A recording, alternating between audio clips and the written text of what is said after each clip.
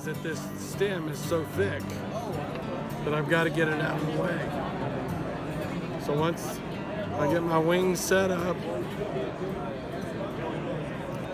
so right there is going to be the tip, and right there is where the wing's gonna, that's the length. So now I got to come in, and I got to get this out.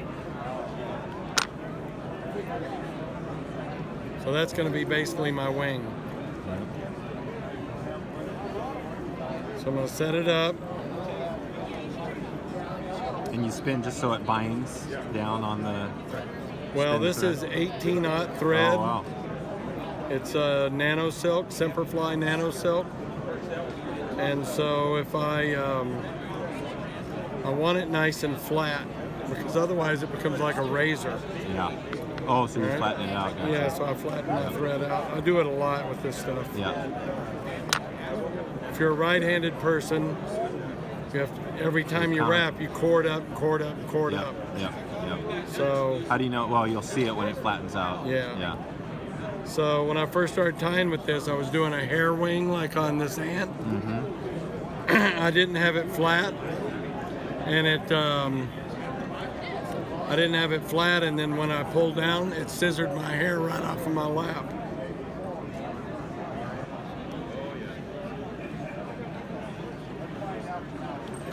Okay, so now I'll just stand.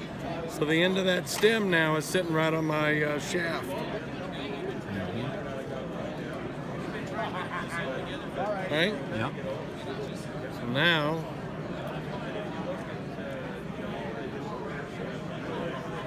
we'll just do a Mayfly. I won't do a royal. So for a tail, I'm going to use Coq de Leon. How you doing? Why is the Coq de Leon? Coq de Leon is a Spanish chicken. Yeah. Why is it so commonly used on a lot of flight? Is that how's it different than just a normal? Well, it's good. It's the fibers are kind of stiff. Yeah. So this is a Coq de Leon hackle, and this is what they call a tailing pack. So this is a whole feather right there. Yeah. So it's just it's a nice tailing fiber. It's stiff, pretty tough, natural. So being this is an adult Mayfly, I'm going to take 3. Yep. And if I pull it off perpendicular, my ends are even. There you go. That's a good tip. Pull it off.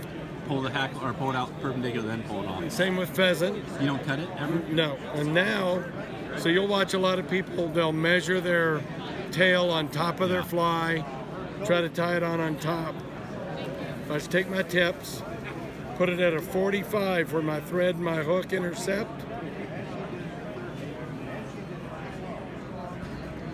Now it's on top. Yep. Pretty simple. And then I can just take and adjust my length.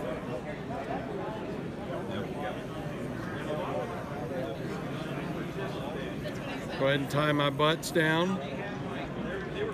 Bring them right up to the back of where the feather. Okay, and then to adjust my tail, I can just take my nail. Do you ever wrap under Split that? it. Wrap underneath it? So now I have the 3. I can. Yeah. So I can come back and my nails set it up pretty good. Yeah. But if I want, I can come back and one wrap. That's never going to come down. No. You ever break off any of the hackle tail fibers fishing? Well, that's one of the reasons we use Coq de Leon, because it is a little bit stiffer, and so I'm going to use a goose biot. Oh, cool. Do you know about biots? A little bit. So you can see the little notch right there. Yeah. So the way this feather, this is the front edge of a goose feather. So if I tie it in with the notch facing backwards or down, the ridge is going to come up with every wrap. If I tie it in with the notch facing this way, it's going to wrap flat. And a lot of people say an adult mayfly has got a flat body. Oh, really? But I like the ridge. Yeah, the ridge looks cool. So I'm just going to tie it in right by the tip. And you always tie it in from the tip? Yes. Bring my thread forward. Go ahead and throw this out of the way. I like to use a little bit of glue.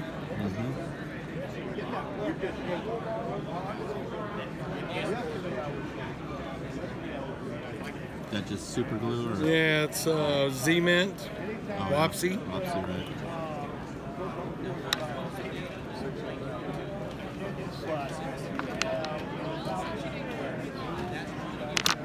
And then I just let the weight of the hackle plier, so I don't pull it out. Oh, there you go.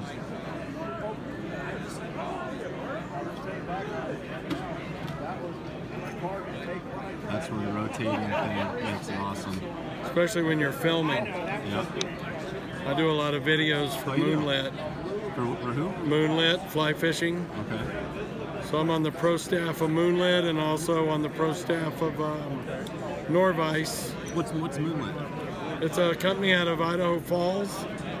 They do hooks. Oh, okay. They're kind of not really partners with Semperfly with the nano silk, but they work together. They make rods, glass rods,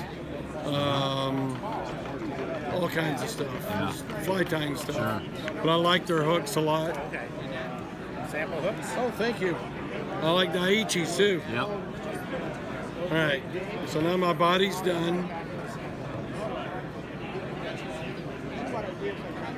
So I'm gonna come in and put some hackle. And it's a lovely Cree saddle from Fly Fish Food, Norham, Oh, Utah. there you go. Yeah, those guys, they just moved into a bigger place, didn't they? They went from 550 square feet to 5,500 square feet. Wow. They don't know what to do with themselves. No. I think they're gonna have to start doing like donkey rides or something. Well, I remember asking on the interview, it's still a side gig, though. That's not even their They both full-time. have real jobs. Yeah. Which says something. I mean, they can be that big of a place. Well, they built it online. Yeah, I know. Yeah, which was totally. smart. I mean, they're really smart. Especially Curtis. Cheech is like he's the personality. Yeah, Curtis is I the know. brains. Yeah, that's right. No, I'm just kidding. They're both. Yeah, I know. They're two of my favorite people, but they built it online. You know what they did is they made fly tying cool again. That's right. That's For right. That's exactly what. Fly tying used to be like an old fart. You know Kelly Gallup? Oh yeah. I interviewed him back, and that's exactly what he said. He said fly tying is somehow it's become cool. And I think they had a lot to do with that. So, but they're really good guys, and I'm on the board that runs the Wasatch Expo in Salt Lake, and I got them to sponsor the fly tying theater this year, and they're really good to me and good to us, and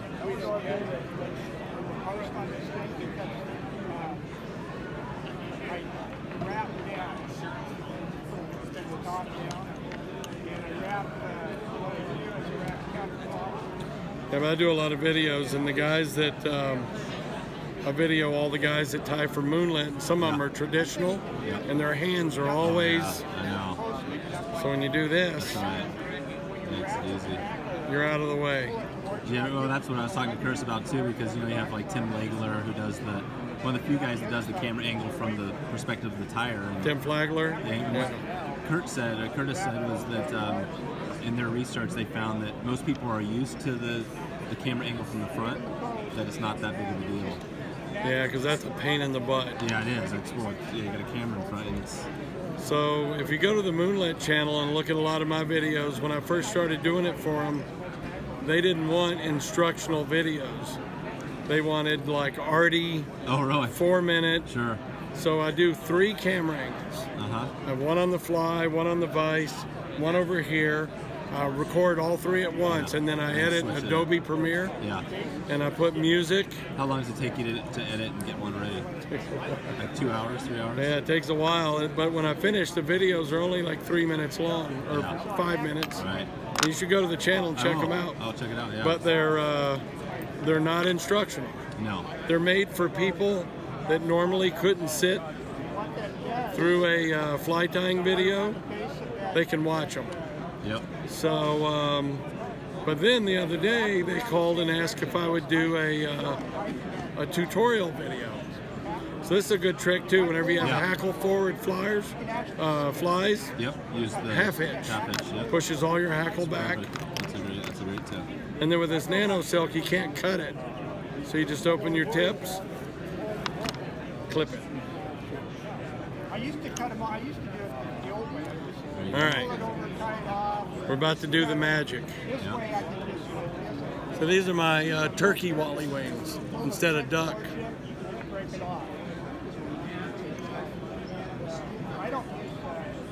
It behaves a lot differently.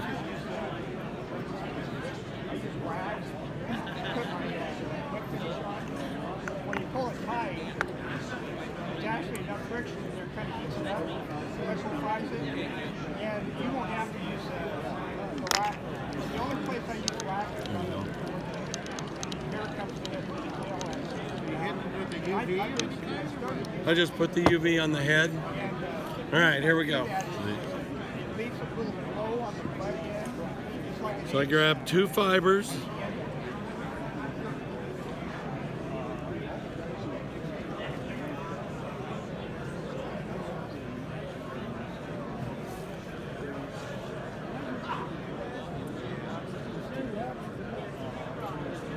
I'm going to go with 3. I'm going to hold this tight. They'll say, like, and the old people, like, they'll see dark, the old people, they'll say, over 2, because it's too much. Then on this side. They did the same thing. They used wax. They used wax. They did the same thing. They used wax on it. Once you get that wax on it, right down, it's like. Now, if this was duck, I would grab this and go. Yep. But I don't have the balls to do it with turkey. It's like a turkey flat? Yeah.